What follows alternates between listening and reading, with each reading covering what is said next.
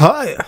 Many are familiar with the Shonen Jump Big 3, but I'd like to talk about another Big 3 in the realm of television and film, but mainly TV. The three that have been dominating in the animated content niche for a while, more than a decade.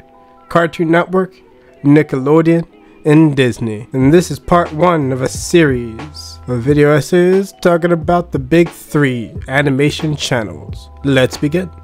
Back in my days of growing up, if you wanted to watch a good animated show on the telly, you had few choices. There wasn't any streaming services, not yet at least, and outside Saturday mornings you're left searching through MTV to watch Daria, or maybe Clone High, or Beavis and Butthead, or Comedy Central for South Park and Futurama, or CBS or TBS, or those rare occasions like Spike or G4, or some other niche channel like IFC.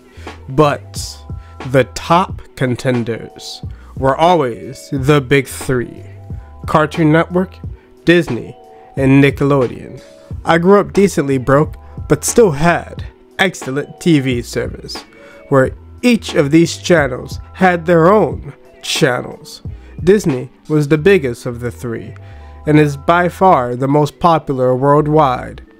There was Disney 1 and Disney 2, Disney DXD, which was also Jetix or Toon Disney, and the kids channel that Disney took over, turning it into Disney Junior. That was in like 2011. Disney itself, as we all know, is old as fuck, starting out in 1923, almost 100 years, and releasing their first of many classics, Snow White and the Seven Dwarfs, in 1937.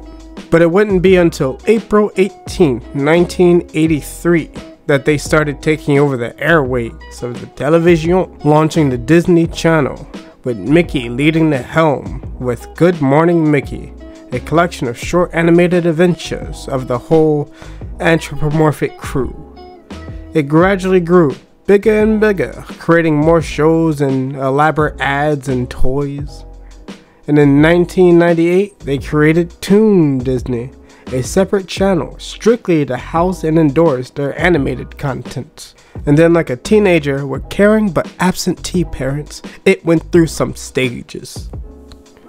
During my time as a lad, the channel evolved into incorporating live action shows and experimenting with an array of shows for specific audiences. You had your live action family comedies, your extraordinary live action family comedies, weird animated slapstick comedies, villain of the week adventures, and, well shit, wait, there's a compelling story somewhere in here with a mystery. And who can forget the golden gems that were the Disney Channel movies, like Even Stevens. And back in the earlier days before the live action remakes, Disney was on the wave of, you like this movie? Well, you're gonna love this show. I don't even have to mention the popularity that is the Disney music. So I'm gonna list my favorite things I saw on the Disney Channel. But as much of a household name as Disney is, and grew to be, it's not the first of the big 3 to exist on TV. That honor goes to Nickelodeon, which premiered December 1st, 1977 with Pinwheel, a long-running series of childhood educational entertainment, full of puppets and live-action skits, made by Dr. Vivian Horner, who also conceived the idea for the channel itself, having previously worked with PBS and stuff. At launch, Nickelodeon was commercial-free, something mostly unheard of these days, and mainly featured educational shows highly inspired by the works and people behind PBS and Sesame Street. By 1984, the channel began running commercials, sadly, and introducing more entertainment-focused programming, making those good original cartoons. And Nick started on his path of block programming in 1985 when Nick at Night dropped, for all those adults and kids that stay up too late and love the laugh track. And in January 1988, Nick Jr. launched as a morning block. And in 1991, the Nicktoons block launched, showing off their new aim at kids programming. And since then, the channel's maintained a consistent mix of original live action and animated content. Nick first branched out channel-wise in 2002, launching Nicktoons as its own channel, which for the longest time I thought was a channel everybody had, but that was not the truth. And then in 2009, Nick Jr. became a thing, to house all the shows that talk back to you and stare into the screen back at the viewer, something YouTubers would shamelessly steal years later. And when I was a lad, Nickelodeon was the king of expositional theme songs, where you get the entire plot of the show and a nice musical snippet, the opening theme. Literally all the Butch Hartman shows, Cat Dog, Avatar, even TMNT. Before you even get into the show, you know what it's about. Balancing the perfect act of exposition, lore dumping, with the greatest act of telling and showing. Let me explain.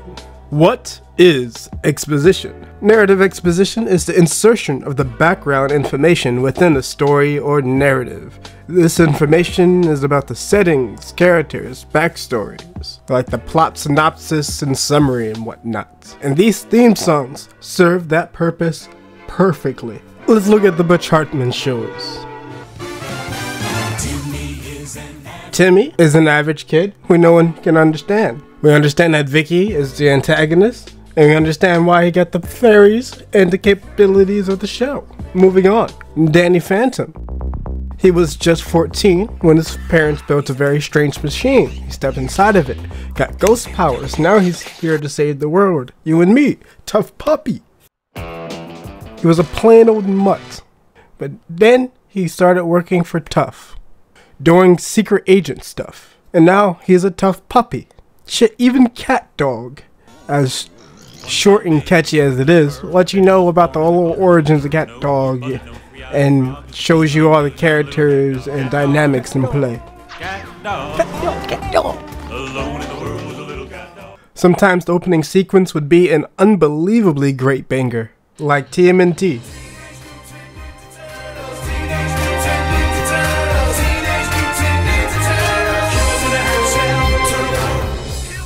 And sometimes someone in an announcer voice would tell you everything you need to know about the show in the first place, making the opening sequence itself exposition.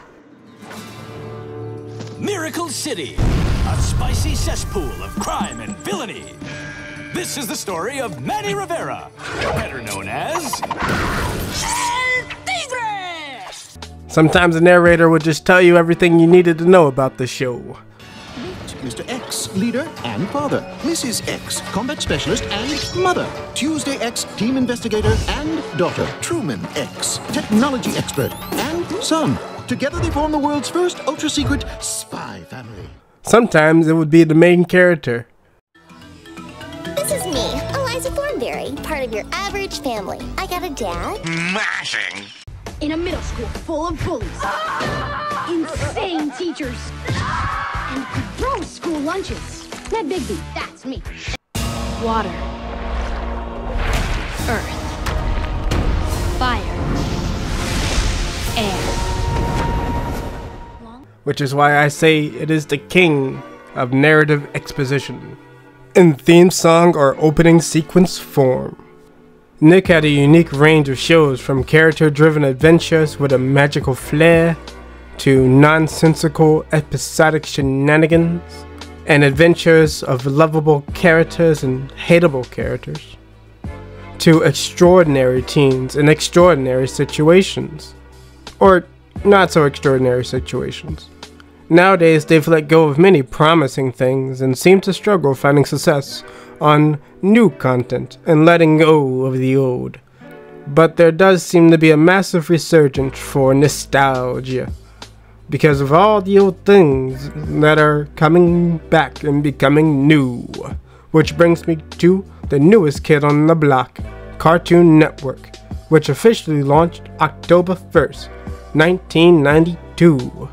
CN all started with these three men and these two companies. Hanna-Barbera, started by William Hanna and Joseph Barbera.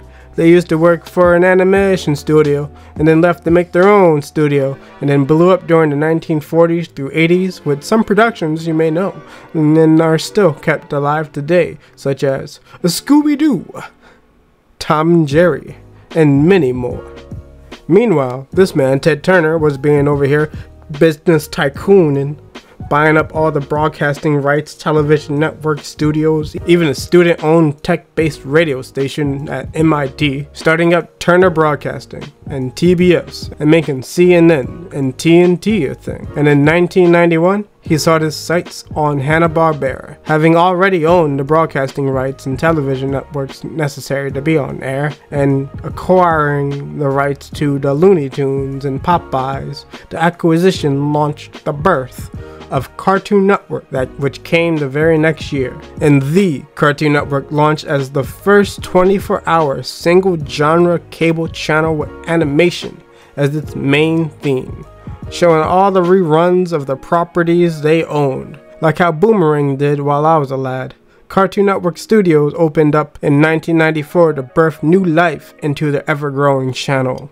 Cartoon Network became a place for creative experimentation like no other of the big three, focusing on only having animated content at first, running day and night, and mostly sticking to that.